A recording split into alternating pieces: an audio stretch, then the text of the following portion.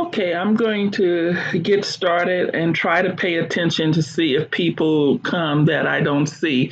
I thought I had this set up so people would automatically be able to come in without me having to admit them, but uh, okay. Good morning, Otis. Thank you for coming.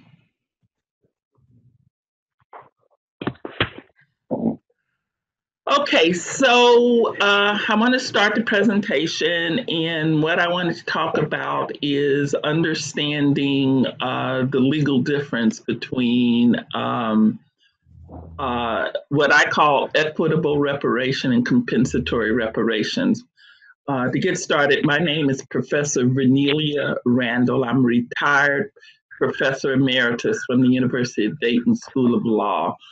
I taught race and racism law for 30 years. In fact, I started the course, taught it every single year for 30 courses, and as soon as I retired, they got rid of it, which makes me skeptical about how to make institutional changes, but that's another story.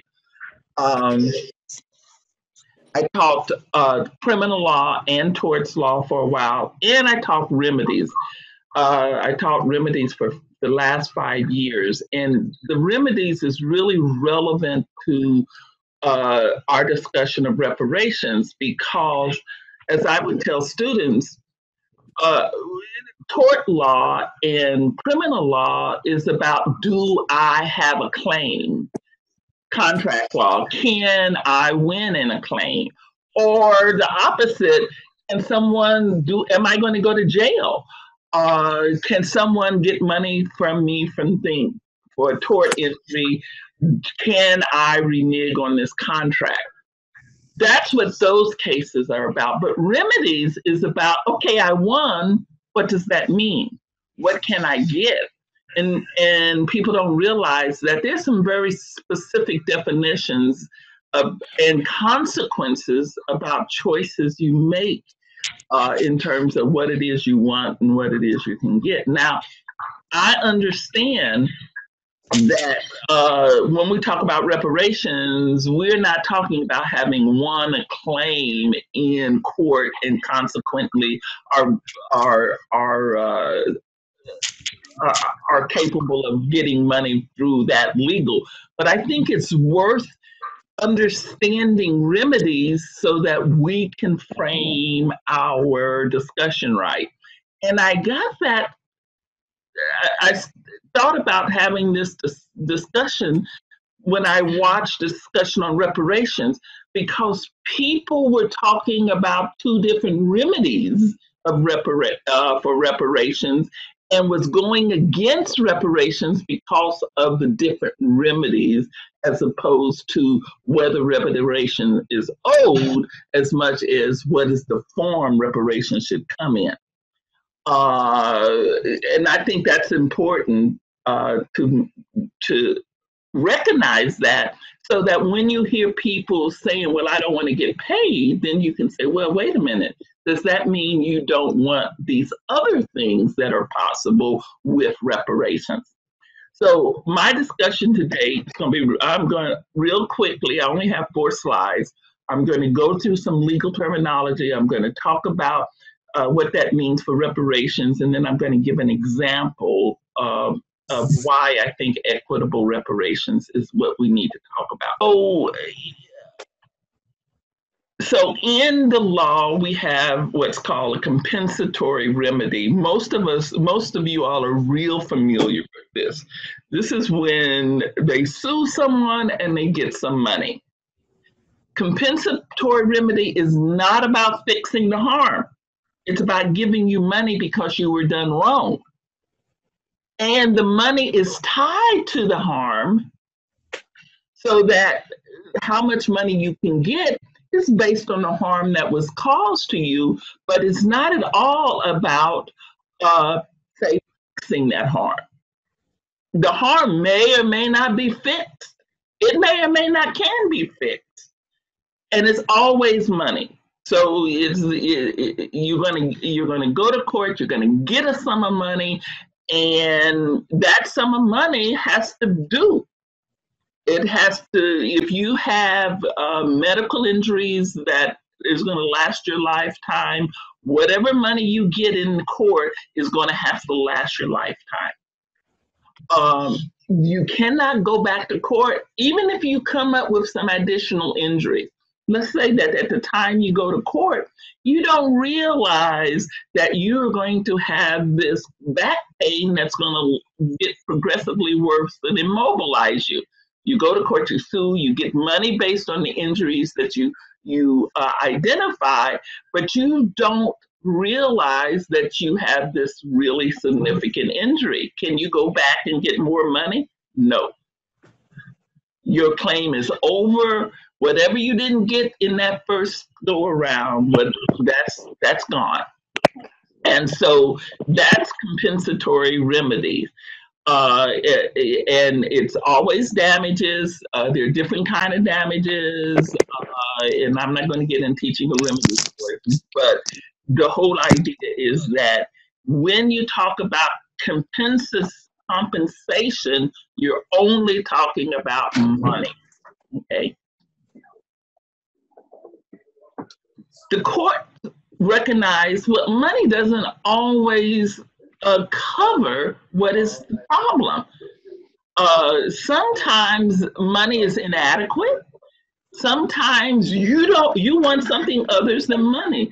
An example of this that's been going on years now is, and I can't remember the name of the tribe. The tribe lost some land illegally, a lot of land. I think it was one of those big national parks. They sued under the treaty. They lost that land illegally, and they sued in court. Somebody needs to mute their microphone. The tribe sued in court to recover their land. They wanted an equitable remedy. That's what equity means. Equity means that you don't necessarily get money, although money can be a part of it. But what you really want is something tangible. And you get the court to order the other people to do it or give it to you. Okay. And this tribe went to court, won in court, asked for the land, and the court said, no, we're not going to give you the land back. We're going to give you money. The court and the tribe said, well, hey, wait a minute. We didn't ask for money. We don't want money. We want our land. You say, according to the law, we are entitled to have our land and we want our land back. The court refused, gave them millions of dollars. And though that money has been sitting in trust ever since because the tribe refuses to take it. Because once they take it, they can never get the land. Okay, so that's the other thing. Once you take money, you can't go back and say, you know, I made a mistake. I really want an equitable remedy. Equitable remedies include ordering institutions to change. We call it injunction. But that's basically, it's the Brown versus Board of Education and all of the injunctions that ordered order institutions to change. Now, obviously, there's some problems. It's not clean because if the court is unwilling to enforce the injunctions they give, then the institution may just say, yeah, the court told me to do X, but hey, what are they going to do about it? Getting specific performance, that is getting specific things. Hey, we want X, Y, Z. We want the land, we want the car, we want the contract. We don't want money. We want performance of a specific thing. And it also can include monies. They're not called damages because it's not damages, but it is money because money is a part of what is necessary to make you whole. It's not an either money or no money. It's just money called something else. Okay. The key here is under equitable remedies, the wrongdoer is responsible until it's fixed. So they don't get out of, if the court ordered them to do X, Y, and Z, and they only do Z, they still are on the hook for X and Y. Okay. And so the wrongdoer stays on the hook longer with equitable remedies. So, what does this mean for reparations? Well, it's clear that people have been talking about two different types of reparations. There are all the people who are saying, hey, I want to get paid. I want money. My ancestors lost all this money during slavery, economic loss. Calculate the wages, divide it up, give it to me. That's compensatory.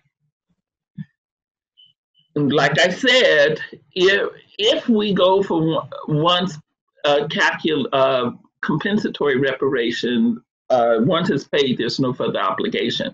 The other problem, because people keep pointing to all of these groups that got reparations, and mostly it was compensatory reparations, and if you take a deep look at it, totally inadequate. That is, I'll give you the example. Japanese American internment in the in concentration camps. During that internment loss resulted, they were farmers out in California that had turned the land into a profitable market and they lost all that land. They lost all that land. Think about it. Farming land in California. The reparations was $21,000 unless they could show. But of course, where were the records that they could show? So for most people, they only got $21,000 for that internment. So part of the issue may be that compensation, reparations, the German reparations, Germans got reparations, but it's just a small monthly amount. So I think people need to be careful about saying you want compensatory reparations and calculating the damage and having something less be given. That's one problem. Or B, the calculations are inadequate. Equitable reparations starts a little different. You establish first what the harm is, and then secondly, you establish what constitutes repair. So what you want is for them to repair the harm that was done. Okay? And then if it's articulated like that, they could be on the hook for a plan for centuries, depending on what the harm is. Because until the harm is removed, the government would be obligated to continue the process until the repair is accomplished. I'm not sure that anybody's really talking that specifically about equitable reparations. People are saying, well, we want money for the HBCUs, we want this and this, but there doesn't seem to be a coherent, what is the harm, how is it going to be fixed, and this is why what we want is important. I think that we should focus on health disparities as the harm, and only health disparities as the harm. Why? Because it has been measured for going back into slavery. You can find research showing the difference in the health between enslaved people and whites, the difference in the health between free blacks and white, coming all the way up through segregation, going all the way through civil rights, and even up to today, you can find research supporting the idea that there's a health disparity. Now, the other important thing about having the health disparities as a measurement is that all of health has adopted something called social determinants of health, which basically says First, there's all these things that contribute to why people are unhealthy. And if you want to improve their health, you've got to do all of these things. You have to deal with wealth and income. You have to deal with education. You have to deal with criminal justice. You have to deal with environment, healthcare, housing, employment. You have to deal with the stress due to racism and discrimination. And so each one of those would need to be looked at in a plan articulated as to how those social determinants in African and Deus, descendants of African enslaved in the United States, contribute to health disparities. And then the reparations would be doing whatever is necessary to get our health disparities up to where whites are. So that's the gap that we want to remove that gap. That's the harm that was caused, the institution of a gap. And we're going to repair the harm by eliminating the health disparities and doing what is necessary to do that. To do that. So just to recap, I mean, because I really wanted to, we can have some discussion.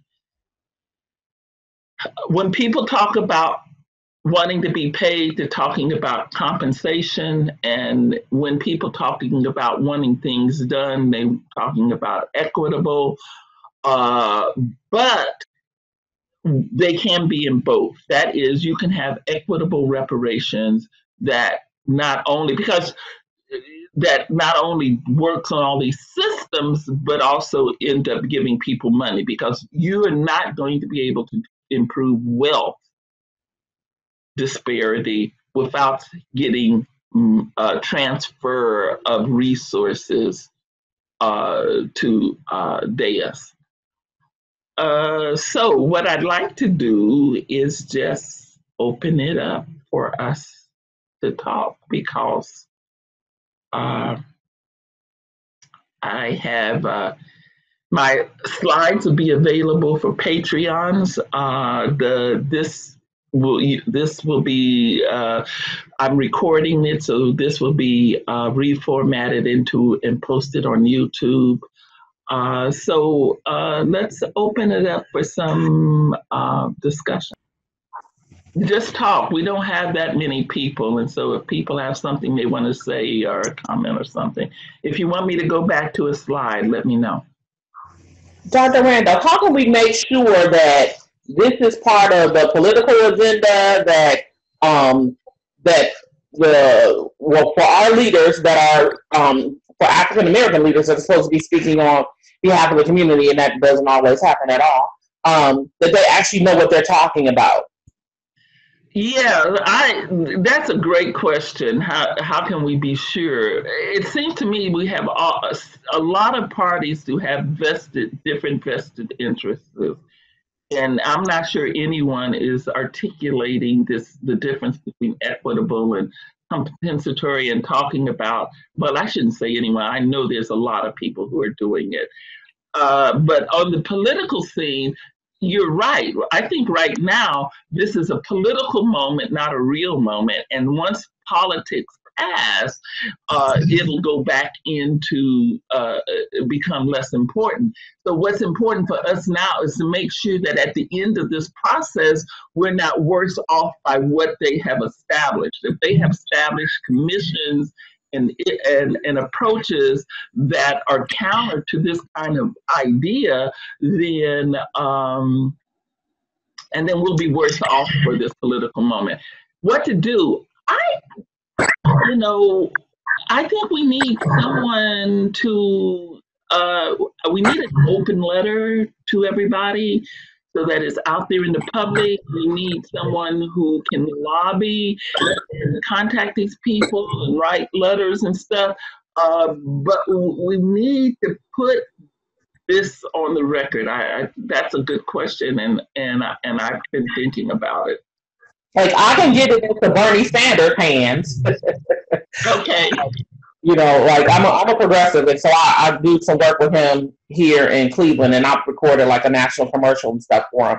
So like I can, you know, make sure that it's in their hands, and then I can talk to um, the Democratic Party about, you know, their stance on things, because I think that um, the party needs to hear what you just said, because as in the last election, we have so many people. It's so disjointed, and people just are all over the place, that we need to, unless we have a clear strategy on how to address reparations in the African American community, as usual, we will get screwed. Yeah, I understand perfectly, and anything I can do to help, I'm going to take this and try to get it turned. I don't like to write as much as but I'm going to take this and turn it into a print and see if I can get something published as an open letter. And then we just have to get people like in Cobra and other people working on reparations to begin to articulate their language more clearly, so that it won't be misused. Because that was everybody's using words reparations. One of the things when I was doing talking, one of the things I always did before I started to talk would be to define the words that I'm using, because a lot of the arguments that people get in is often over definitions. They're using different definitions, so of course they come to different outcomes. If we're going to talk about whether or not we have reparations, then people need to identify whether they're talking about compensatory reparations or equitable reparations, because it makes a big difference. And I think that too. I think that the other thing is dealing with racism, the aspect of racism on both sides. On the Democratic Party side, like people can't tell me that all Democrats are for African American reparations. Like they're not. And No. you know, and that Republicans, you know, Mitch McConnell is a singular voice. There are a few others that sound like him on their side, but there may be some folks that, because a lot of the things that have really impacted the African American community around like infant mortality, you know, the legislature has been passed by Republicans. So, you know, how can we make sure that, like, have you thought about like doing like they're good for doing these listening tours and all this other stuff, but doing a listening tour across the country to talk about this particular issue and to bring it down to the community, because in the end, if it's something that we can legislate, then if we go to the community and help them to make sure that they have the right legislation crafted, they won't lose in the end. I think that's an excellent idea. It's not something I can do. I can, yeah, I can do stuff that I can sit from my chair and do. So willing to do a listening tour that was webinars. Okay. If I have some group to organize it, I would do that. No problem. Yeah. Uh, People, you know, as far as going in person, it's not something I can do. I no longer have my school. As soon as I retired, they cut me out of everything, and so I don't have access to any support anymore through my school. So there's not, so anything that's going to have to be done is going to have to be done by another organization. But I think the listening course is a great idea, because I think if people equitable understood that reparations can be either compensatory or equitable, and we're wanting equitable, which includes money, and that the measure that we want of when thing has been fixed, because under equitable reparations, people have to be responsible until the harm is gone. Well, the harm is the health disparities, and that's going to take a couple of centuries to fix, quite literally. But the government would be on the hook that long for doing things, measuring, and they already measure health disparities on a regular basis. So there's no we're not going to ask them to look at something that they're not already looking at. We're just asking them to develop, with the Black community, put together an approach that would eliminate health disparities, measure whether the health disparities have been eliminated, and keep providing the necessary financial resources, which, as I said, includes wealth and income, because you can't fix health disparities without fixing wealth and income, education, all of that other stuff. So yeah, I think a listening tour is a great suggestion, and I'd be happy to do something if some group wanted to take responsibility for setting them up, or just for your own group and organization. Okay. I'd be willing to do something, so I can see it with the Northeast Ohio Black Health. Well, you know how I am, so I would be definitely willing to do something. Well, introduce yourself so that people will know who when people talk. Oh, I'm Ivanka Hall. I run the Northeast Ohio Black Health Coalition, which is the first coalition in the state of Ohio to focus exclusively on African American disparities in education, employment, housing, and health by working to educate, advocate for, and empower the community. Thank you. You're welcome. Dr. Rondo? Yes. Who's speaking? Yes, Robin. Okay. I'm very concerned. Speak up. There's a disconnect.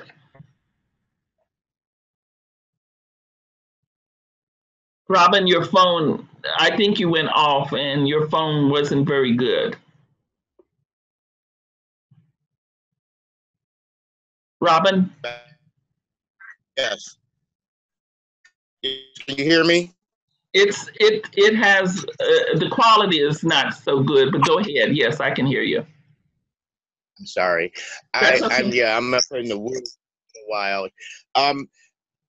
I'm concerned about the framing of this reparations conversation separate from CERD, the Convention Against Discrimination. We have a law that's been signed and ratified that speaks to disparate impact and disproportionality. And with the acknowledgement of this with reparations, I think that negates the reservation that the U.S. utilizes to non-adherence to CERD. And so we have a legal framework that is shared by the international community concerning racism and discrimination, specifically with disparate impact and disproportionality. So to me, the conversation of reparations says, yes, U.S. is in violation of CERD, leading to crimes against humanity, but at present, a existing law that the U.S. is signed onto, but uses a reservation not to adhere to, it seems like that's a circle of sorts that leads back to CERD. The reparations, to me, leads back to CERD, and the conversation about the U.S. adhering to international law, which opens up the door for reparations and repair and equitable reparations. It seems like that's the missing component to frame this whole conversation around reparations. And the acts inside of Congress or inside the political realm still should lead to the legal framework, which is already established. So I'm not hearing that conversation about CERD. And of course, you know I'm fixated on CERD. You put me on that path. But well, for people who don't understand, CERD is the Convention on Elimination of All Forms of Racial Discrimination, which was enacted in 1965. United States did not ratify until 1995. Robin, correct me if I get any of these dates wrong. And even when they ratified it, they do what the United States do all the time with human rights treaty. They made sure that none of the rights were enforceable in the United States as law. And that's a whole nother video. To your question, Robin, there isn't a lot of conversation on CERD. I do think for people who want to do CERD and I'm one of those, that reparations is a part of that discussion. But I don't know that people who are just interested in reparation need to adopt CERD as a way to look at this. Because I have to tell you, my concern is moving people into thinking about equitable reparations. And maybe, CERD, this is what you're saying, CERD, if we can get people to talk about equitable reparations and what that means, CERD has a framework for dealing with those rights and getting them on an international level.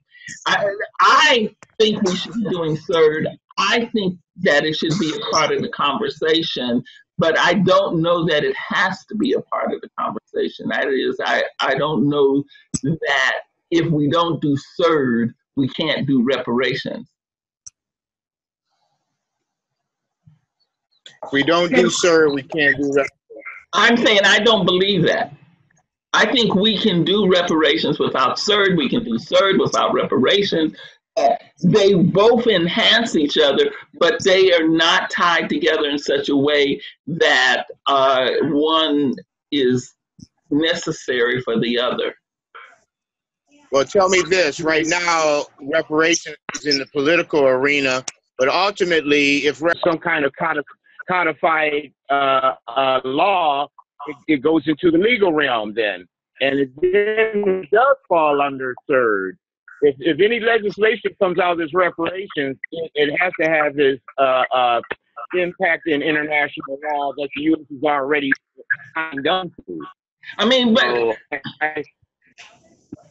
I understand the CERD argument, and I agree. I just don't know that just because there's an argument, people who want to get CERD, I think you're right that you can use the reparations as an argument for why you're not, if you go back to my slide, let me go back. Let me share for a minute.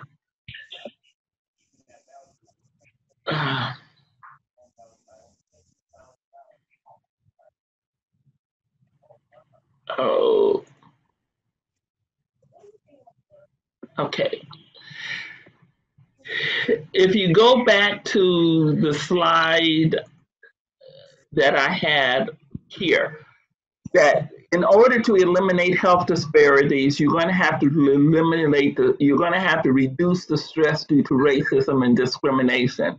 In order to reduce the stress to racism and discrimination, you're going to have to eliminate all forms of racial discrimination.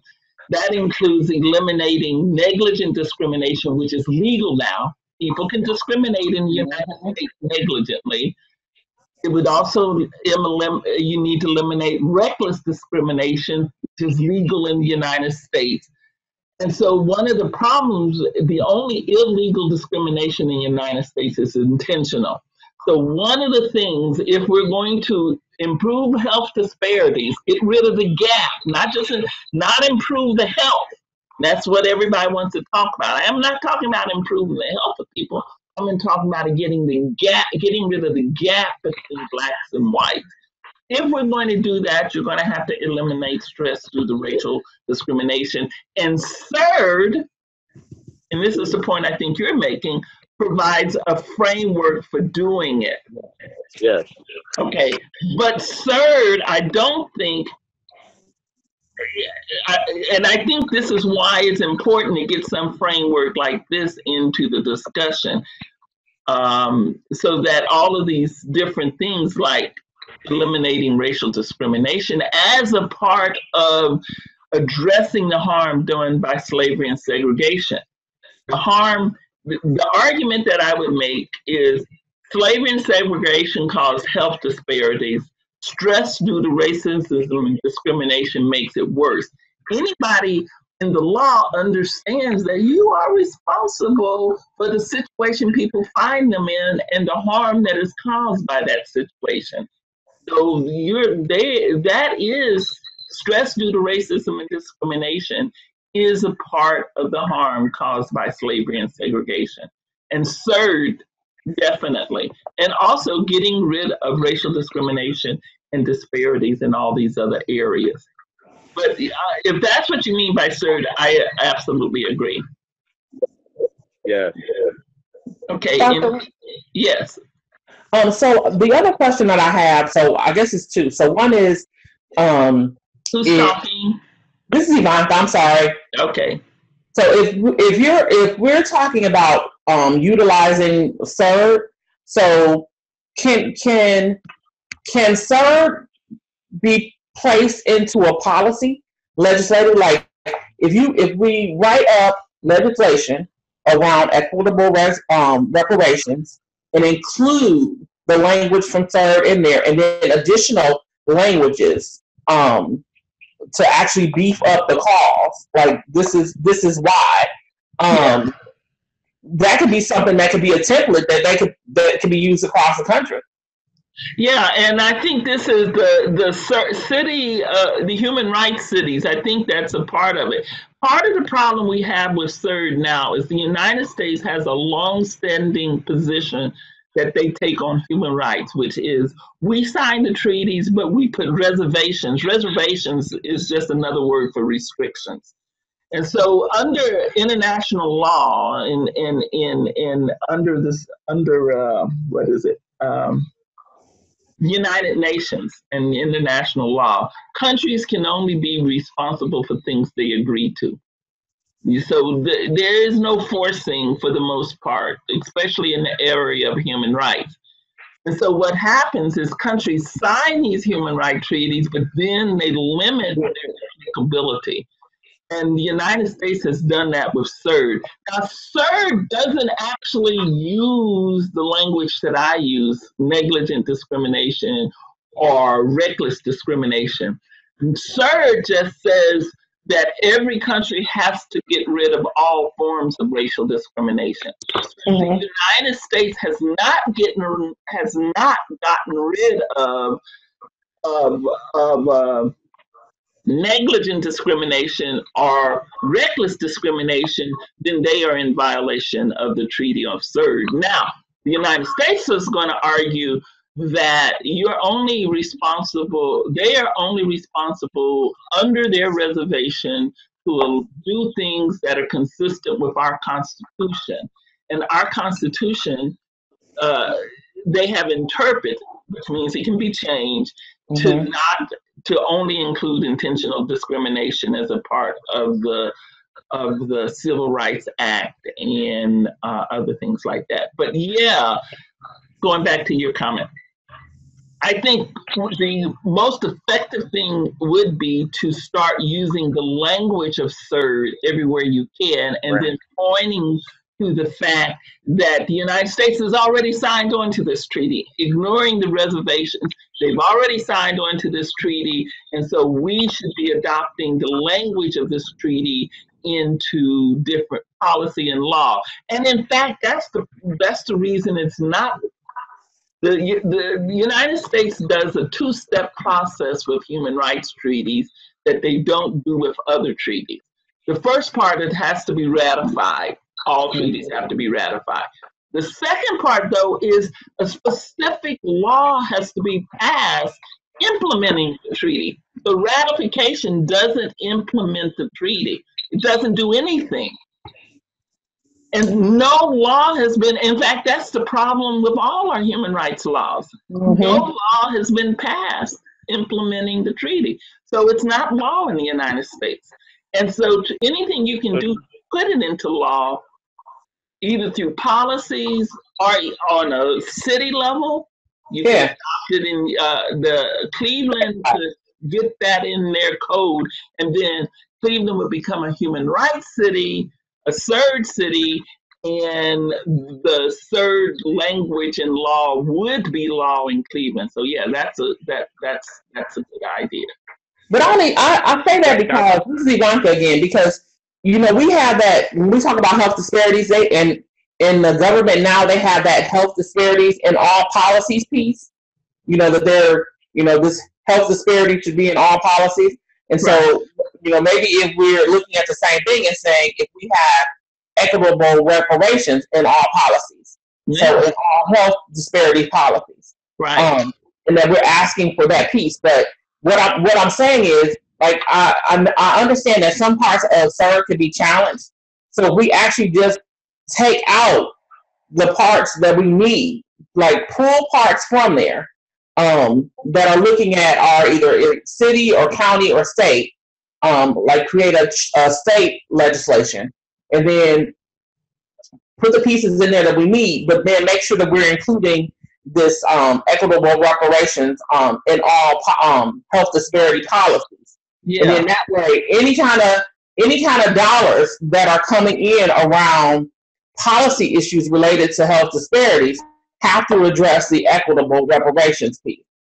And then once you do that, they have to address wealth and income, education, housing, food, uh, Mm-hmm. targeting. All of those things come on the table in a way that they don't necessarily come on the table in other areas if you just look at other areas. And it makes it clean to talk about. Mm-hmm.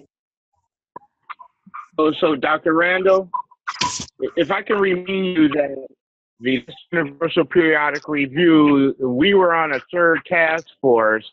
There was a national plan to be pro-offered to the 25 violations of human rights by the United States. They did not push that national plan, which to me, reparation is a part of, to deal with the history of violating human rights and discrimination.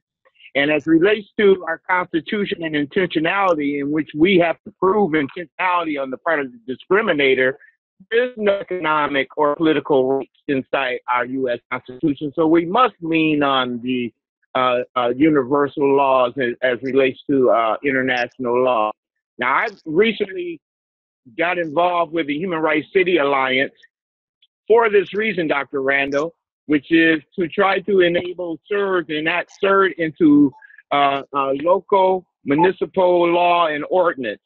The city I'm in Grand Rapids, Michigan, has recently enacted in local ordinance a 911 ordinance. They call it a human rights ordinance, but it's basically a barbecue Becky ordinance. But it's an inroad to human rights on the local level. And if CERD can be enacted on a local level, then it will scale up. But for us to expect the federal government to go down with protection has not historically been a reality. So No. my efforts are around enacting CERD locally. No, I think that the best bet is working on CERD locally. I mean, wherever you're local. If you're in a good state, it might be a good idea if you to do a statewide thing, if in fact you're in a state. But I do think this the human rights cities approach is the only thing going to work in the United States. We tried. And Robin, I know you during Obama's administration, we tried to, because one of the things CERD requires is for the national government to educate its citizens about the human rights treaties and responsibility, which of course they don't do at all.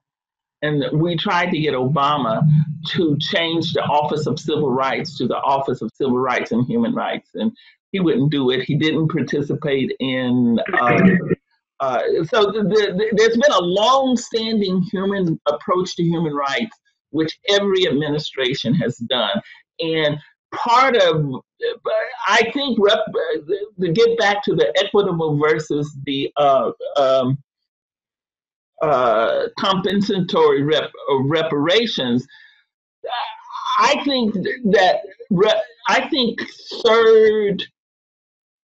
I think people who are advocating for CERD should advocate for reparations as a part of CERD.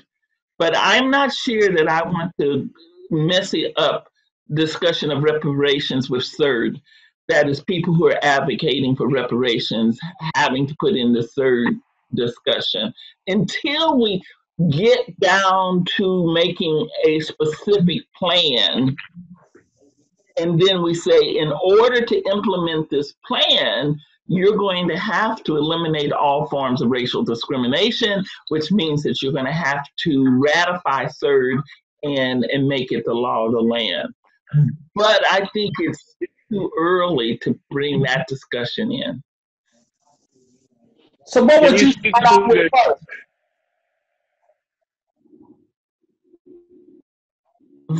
Ivanka? So what would you start off with first? So like we were just talking about like crafting some type of legislation that we could use and share it Well, no, across the. I think that's fine. I think you should draft legislation. You can put in reparations. You can put in CERD on a city level. But I'm saying, yeah, no, I'm not suggesting that you need to separate it out when you go to work on it on a one-on-one basis.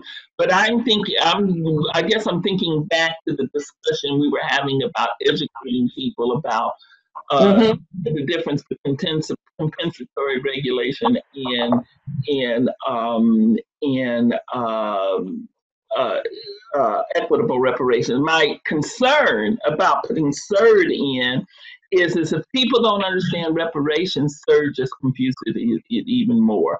And But can you, as part of the listening tour, actually have the legislative piece there, and then have the definitions that are exactly. available, and then say like these are the definitions of it, but this is the legislation that we've crafted that will help meet the goal that we need in order for us And to. part of the thing that we need crafted is CERD. Don't get me wrong. I am not suggesting not advocating for CERD. I am an advocate for CERD, and I believe it is. But I also realize that when you're trying to if your audience is here about reparations and you bring in CERD, you confuse the issue. If your audience is about CERD and you bring in reparations, you confuse the issue. You have to understand what your audience is there to understand, and then once you get them to understand that component, you move into the second part. Miranda? Those are I don't think they have to be linked up in a way that they're always discussed together. they're parallel tracks, perhaps, but there's a legal track as well as a political track on this.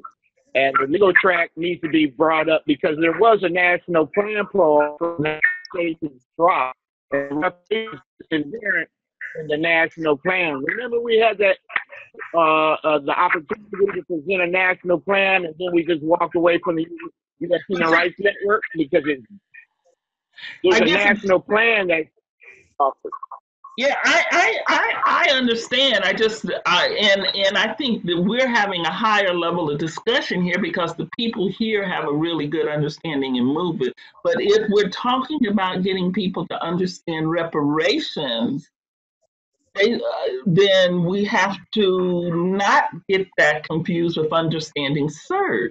They're two different things, and the same and the vice versa. When you're trying to work with people on CERD, if you introduce a discussion of reparations, you'll pull them off of the discussion of CERD because they will be trying to figure out, well, what does this have to do with this? And I don't understand, and you will have lost them. So two parallel tracks, except to the point when you get to starting talking about making policies and stuff. And then you start, yeah, we need CERD because we need to eliminate all forms of racial discrimination. And that's a part of the equitable remedy.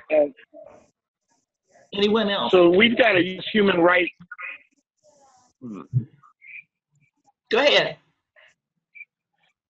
I wanted to mention, Dr. Right now we're under a time period for all cities to put forward a universal periodic review. We're doing webinars on how your local agency, cause, or whatever can render to the United Nations as a relates to or reparations or any violations that are going on under the convention. So we're in a period. I wonder if reparations should be part of that U.S. Human Rights City organizing apparatus. Absolutely, I think that anyone who's writing on the CERD requires a periodic review, which is coming up in 2020. Reports are Yes. due in September, and in fact, I've been thinking of redoing the one I did on health. Reports are due in September. Any NGO, Vanka, any NGO can write a report and submit it. Okay. A non-governmental organization can write a report, and they like reports that are locally based, Okay. that are kind of That's bringing cool. stories and stuff like that. So you can write a report, and the purpose of the periodic review is to say, okay, how is the United States meeting its human rights obligations under its treaty, Convention on Elimination of all forms of racial discrimination? It happens, what, every 2 years, Robin? Or is it 3 years? 4.5 years.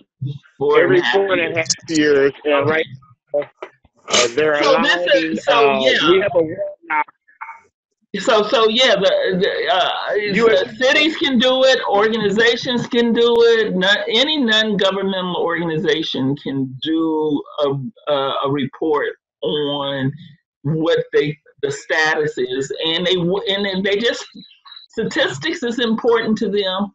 I do a lot of statistics, but stories are also. And so they kind of want to do that. So yeah, that would be a place to combine. You're right, Robin. That would be a place to combine both a discussion of the lack of compliance with CERD and the lack of compliance and the lack of reparations. So, Dr. Randall, we're going to show anybody and everybody how to render this report by September. And the U.S. Human Rights Network has a page for the Cities Alliance, Human Rights Cities Alliance. And we are laying out webinars on how to produce this report by September. So for anybody that wants to weigh in with policy.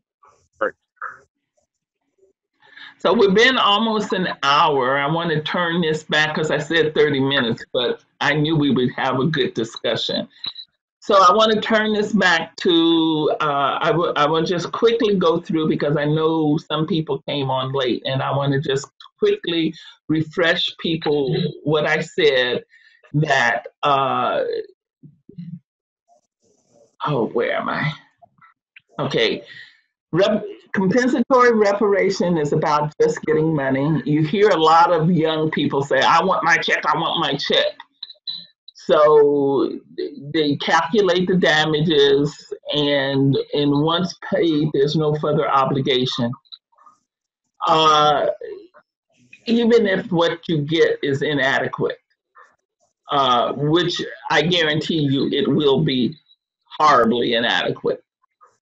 Equitable based on past history of reparations,